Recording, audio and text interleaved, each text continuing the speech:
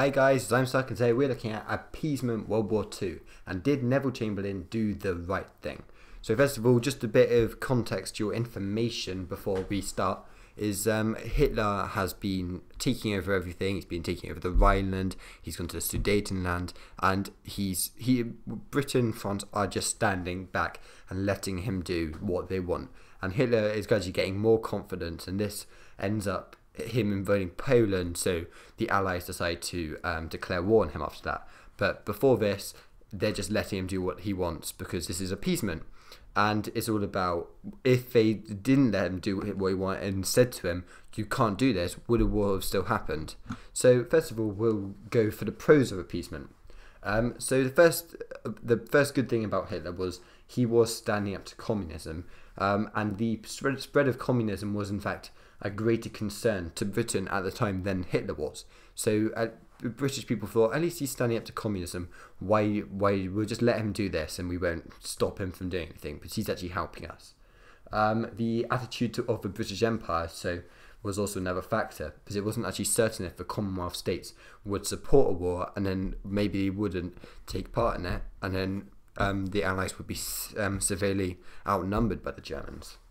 Another war couldn't be repeated. That's another pro of appeasement. So both Britain and France remembered the horrors of the First World War, and of course that was the main objective, not to have another war. So they thought just standing back, letting Hitler do what he wants would have worked. Next, Britain were not ready for another war, and the British government believed that armed forces, they weren't ready for another war. They'd just come out for this war. They're trying to rebuild the country. Well, although they didn't get bombed, that's actually France, but they were trying to rebuild the economy, especially after the Great Depression. And that's another one, which is economic problems, and because Britain was suffering from the effects of the Depression. So that means they don't have money to buy all these guns and everything, which Germany were currently building stronger. And Hitler is right. The Treaty of Versailles was unfair, and many British and even some French who were very against Hitler agreed with this. And watching my other video about the Treaty of Versailles, you can understand more about it and understand that it was a very harsh punishment that was given to Hitler. And finally, the USA will not support the UK if there was another war, and the Allies were worried that they couldn't win a war without the US. And that is, again, First World War, the way that the Allies managed to win was with the United States coming in to intervene and helping them win.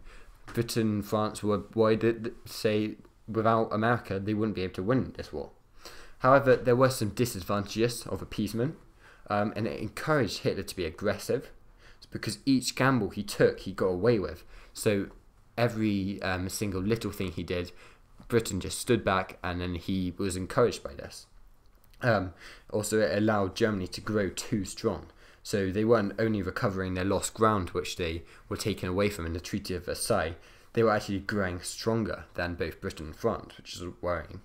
It also scared the USSR, which is Russia, and that's because Hitler didn't try and hide the fact that he wanted to expand eastwards. He wanted to try and take over Russia. That was his next target. And it also put too much trust in Hitler's promises, and in hindsight you can see that Hitler was trusted too much. Now, I don't know if you can necessarily blame that on Neville Chamberlain altogether, because I mean, it's hard to notice, but it definitely had a part to play. And I'm sure many of you know when he came off the plane saying that he thought he had peace with Hitler. Well, now you can see that wasn't true. That was him thinking he had peace, but really that was just Hitler trying to mask it, and he ended up attacking more places. So I think that, personally, I think they should have probably stood up, and appeasement was the wrong thing to do. They should have stood up straight away for the Treaty of Versailles. But another a view which many historians have taken is that maybe appeasement was a good thing because it gave time for Britain and Germany to build, Britain and France, not Germany, to build their air force and get ready for another war, which, as you can see in something like 1936, for example, Britain and France had like no aeroplanes. In 1939, they had a lot of airplanes, so they had used that time to rebuild their army while they were waiting. Well, so that's why they didn't necessarily go in and just be brutal and tell Hitler to go away. So it's all up to debate. It's a very big debate that people can have if appeasement was the correct thing to do. I personally think Neville Chamberlain got bad press because of it, but he wasn't all his fault necessarily. It could have been. But thanks for watching, and please visit my website. The link is below, and subscribe to my YouTube channel. Thanks for watching, and see you. Bye.